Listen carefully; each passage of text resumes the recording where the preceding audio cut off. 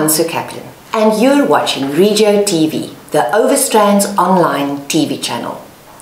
Thank you to the over 30,000 people who have watched our channel during the past 2 weeks. In the news this week. A massive frontal system moved in over the Overstrand during the weekend, leading to a major power outage and wind damage. Eskom and municipal employees were kept busy throughout the weekend fixing power lines and clearing up debris.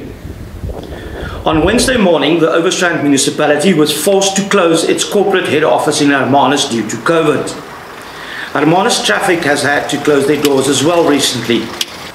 The municipality's operational office at Kleinmond was also affected, along with the Kleinmond police station, which had to be closed for the third time at the weekend after a member was tested positive for the virus. The number of active COVID cases in the Overstrand has been steadily rising and stood at 298 on Tuesday, 30 June. This week, Teachers Union SATU held peaceful pickets across the region to object against the opening of schools for more grades. Dis 'n picket, reg oor die Weskaap as onderwysers besig om elke oggend te picket. Dit beteken ons is ongelukkig. Nie lei nie, wil dit sê dood. Ek wil dit openlik maak dat almal kan weet waaroor dit gaan. Ons is bereid om te werk. Dit gaan alles oor kinders se veiligheid en ons onderwysers. Ons het al reeds gesien in die kort tyd hoeveel onderwysers gesterf het as gevolg van coronavirus. So elke dag van my lewe staan ek op met vrees en ek trek my man onder die bloed. Maar dit beteken nie ek sal dit nie kry nie. While schools are grappling with the virus, the local economy appears to be slowly but steadily picking up. The return to something that resembles normality is clearly visible at the Whale Coast Mall, where after a 23% drop in visitors during May, the shoppers are back in their numbers. Met Junie sien ons ook dit is besig om te normaliseer. Mense is weer besig om in te kom, om in die sentrum in te kom en hulle inkopies ook af te handel. En dit is ook 'n positiewe ding vir die gemeenskap omdat dinge weer terugkeer na 'n semi-tipe normaal. On Monday, some local restaurants opened their doors to the public for the first time since late March. And by Tuesday, some locals and visitors were trickling back to their favourite haunts. It's great to be able to open up to customers again, but just the one concern is not being able to sell alcohol, wine or beer. But I think the Restaurant Association are petitioning government, and I think we should start to see some leniency in about a week or two. I think it's really nice, just to feel a bit normal again. Yeah, we've been busy since we've opened. We've had constant stream of customers. Is this your first time at a restaurant since the lockdown? Yes. And what does it feel like? Great. It's very nice to socialize and be in the air. It's very nice. Het is 'n wonderlike weer vandag. Dit is so somer. Dit is magic, jy weet. Kom ons by koel vanoggend, 9 grade. En nou is dit 22. Dit is magic. Dit voel soos toerist. Nie van waar nie, van Kleinmond. Lovely. Happy to see our restaurants trading again. Time to go to Johannes Vroneman to have a look at this week's local newspapers.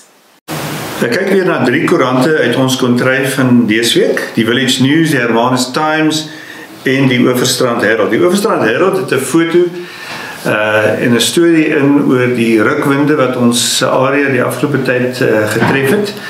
Die Village News skenk aandag aan die stygings in die aantal COVID-19 gevalle in ons omgewing, en dan Hermanus Times het ook 'n COVID-19 storie in oor 'n polisieamptenaar wat aangekla is van moord omdat hy teruggegaan het na die polisiestasie nadat hy positief getoets het om die sleutels van 'n voertuig te gaan afgee. Nou intussen gelukkig is die moordklag teruggetrek. Hy word wel nog steeds intern ondersoek omdat hy nie moes teruggegaan het na die polisiestasie nie.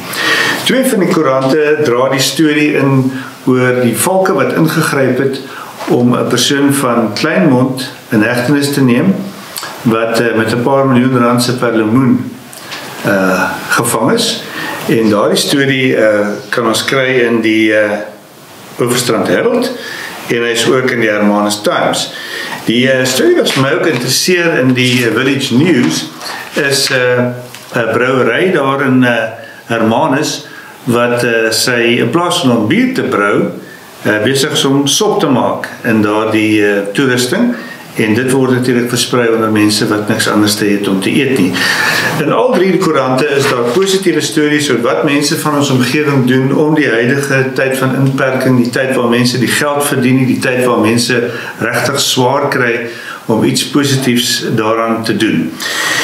Daar is ook ongelukkig in ons omgewing gevalle van aanranding en selfs moord op mense. Tiener wat gruwsaam vermoor is in Gansbaai het my oog ook gevang en daar het 'n man Dinsdag in die Hermanus Landroshof verskyn in verband met daardie moord op hierdie 17-jarige meisie.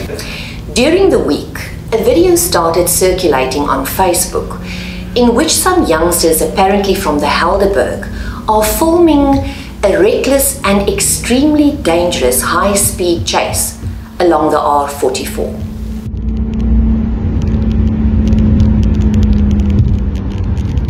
Please don't do this. What if the car had spun out of control and went down the cliff? We have no idea whether the driver was injured or not. We believe this was filmed about 3 weeks ago, just after the first winter rains. We now go to the village of Stanford, where the Panthera Africa Big Cat Sanctuary has launched a campaign to help them look after their cats during the remainder of the lockdown. After more than 2 months without any income, they really need your help. So we have 28 animals on our property. All of them have been rescued from either neglect or abuse. Most of our animals do come from the canned hunting industry.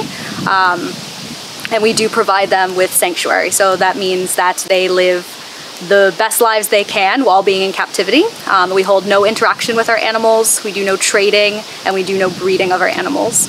The Feed Me campaign is to help us through the COVID-19 pandemic, as we haven't seen any visitors or any volunteers that have helped us financially. So it is to say we need your help to take care of our animals and help us give them the best care, to feed them, to help with their medications, their supplementing, and everything that comes with it. And how can people actually help? What did they do? Wonderful. So if you visit our website, there's a few ways you can help. We have narrowed it down that 350 Rand donation helps feed an animal one time. 750 Rand feeds an animal for a whole week, and then 1400 Rand will feed an animal for a month. So those donations really do help feed that animal. You can also adopt an animal. So if you particularly fell in love with one of our lions or leopards, you can help adopt that particular animal, and that'll help with not only their food but their general care. So anything from veterinary care to enrichment and toys and things like that.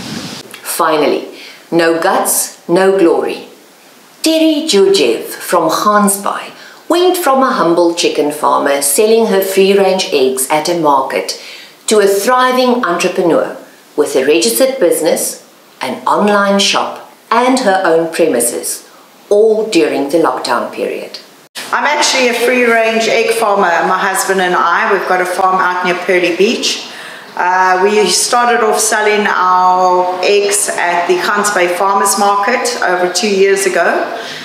With our customers' interaction, they wanted more fruits, fresh produce from local farmers, which we started providing.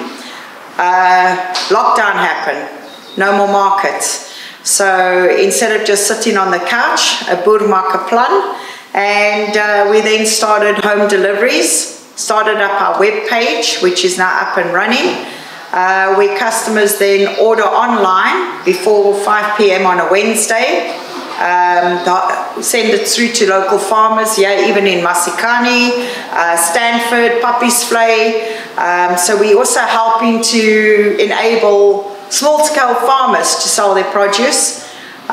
It gets delivered to our premises here in the industrial area in Gansbaai on a Friday. We pack into sanitized crates ready for the person's order to be picked up, or home delivery is still an option on a Saturday. So everything's turning out great.